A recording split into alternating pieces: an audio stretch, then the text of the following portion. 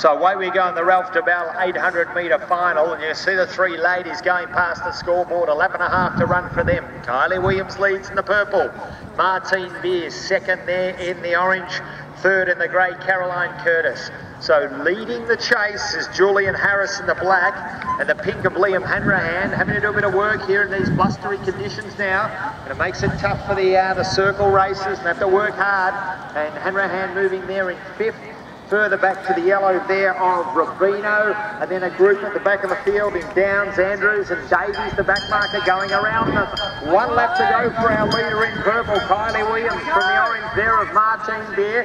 The grey of Caroline Curtis travelling along nicely.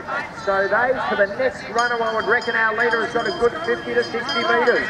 In fourth place in the pink, Liam Hanrahan goes around the back of Julian Harris.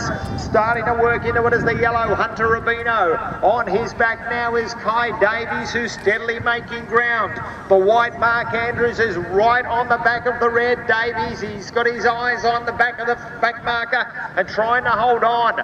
Further back there to the blue of Aaron Downs, and at the rear of the field now is the green of Ian Burrows.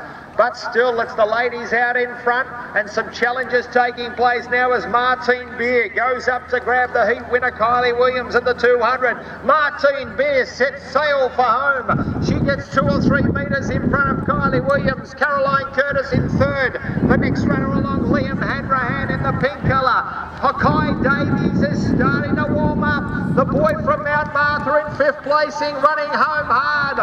And then comes Mark Andrews. 100 metres to go. Martine Beer still out in front. Ky Davies starting to chase her down the back marker. Davies goes home. Martine Beer in a shot. And he's running away to win the back marker in the Ralph DeBell 800. Ky Davies wins. Second place into the pink, Liam Hanrahan. Martine Beer looks like she's got a brave third.